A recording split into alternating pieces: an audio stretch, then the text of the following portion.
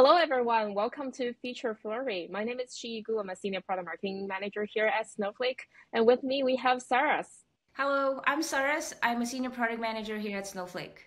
So today we're going to talk about how you can build continuous pipelines to manage incremental refreshes in Snowflake. So if you're building change data capture, have streaming and real-time pipelines, and interested in, building declaratively and lower down your costs, you want to listen to this. So Saras, tell us about it. What is this feature? So today we're talking about dynamic tables. Dynamic tables are a new type of table that automatically, continuously, and incrementally process data, both batch and streaming. They're very simple to use. They are declarative, as you mentioned, and what that means is you're only having to think about the logic, the transformations that you want to happen on your data as a select query without having to worry about the actual code to transform the data at each step. So it really makes it easy to build your streaming as well as batch pipelines. Dynamic tables have been available in public preview for a little bit now. We announced it at this prior summit. And so we're really excited about the adoption and excitement about it. So just to call out, if you haven't tried out dynamic tables yet, please go ahead and do so. They are available today. That's awesome. So tell us a little bit of a background here. So why did Snowflake decide to work on it? Yeah, so we talked to a lot of customers, and the number one pain point that we heard from them was complexity in batch pipelines, streaming pipelines. And really where this complexity was coming from was trying to build incremental data pipelines, meaning pipelines that only process data that has changed. This was a hard problem for a lot of customers to solve. And so that was one of the key areas where we saw customers dealing with a lot of complexity. There was also the fact that when pipelines become complex, you now have to start managing dependencies. You need to know your pipelines, what are the sources for it, and be able to process the data in order. That means now you're also having to spend time thinking about orchestration and reorchestrating your pipelines because they do become brittle if you have these tight coupling between different stages in your pipeline. If anything changes, your pipeline ends up breaking. So all of this combined told us that customers were really having a hard time building data pipelines that were resilient and easy to use and monitor. So that was one of our driving forces. Another one of our driving forces was just the popularity of streaming. A lot of our customers are wanting to get faster insights from their data. But what they are lacking is the budget, the expertise, and the time to build complex streaming architectures and then spend just a whole lot of time trying to tune them. So what customers really asked us for was to be able to build streaming pipelines with the same tooling, with the same expertise that they've already been doing. So that's why streaming SQL, which is basically streaming stream processing of data with SQL semantics, really made it easy for customers to embrace streaming, build pipelines that run faster and derive insights quicker, but with the expertise and the tooling that they already have in place. So it was a really easy shift for customers to now be thinking about moving into the streaming space. And then finally, this is related, but flexibility was another one. Business requirements change all the time. And so customers ask for a way to think of latency and data freshness as a simple knob. That means you want to be able to dial latency up or down as easy as like changing the volume.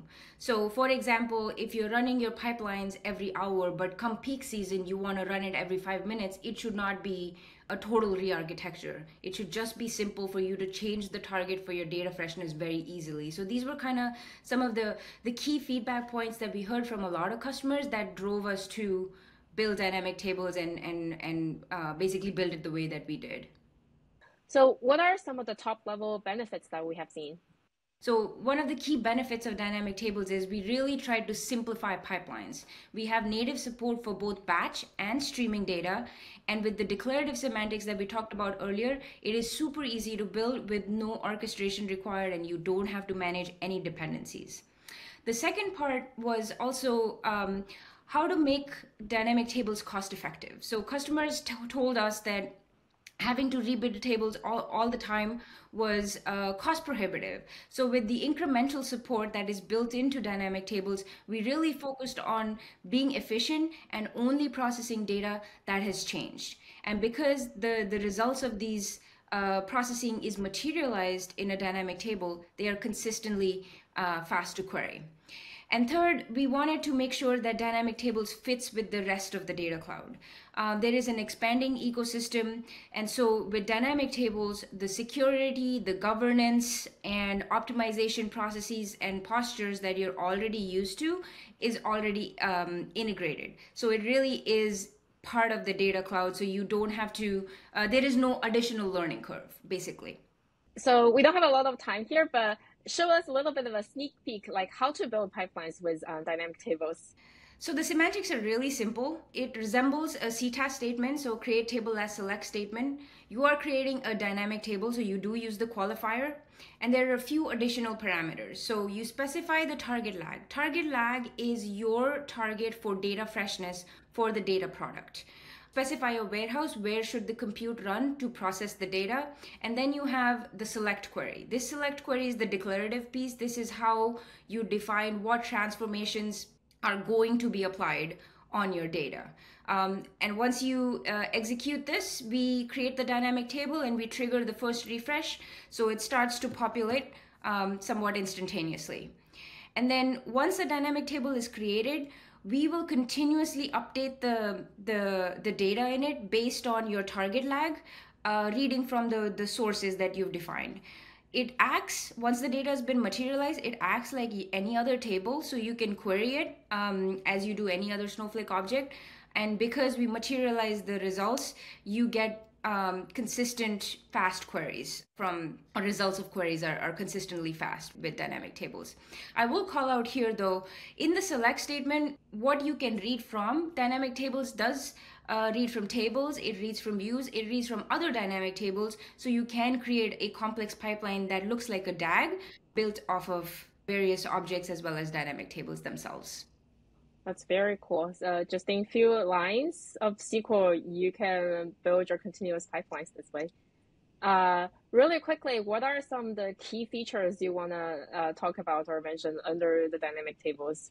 I'll call out 5 key features here. Some of them we've already touched on, but really the dynamic tables are easy. They're declarative, so you don't have to think about the complexity of transformations at each step. Think about what is the output of your pipeline need to look like and provide that as a select query.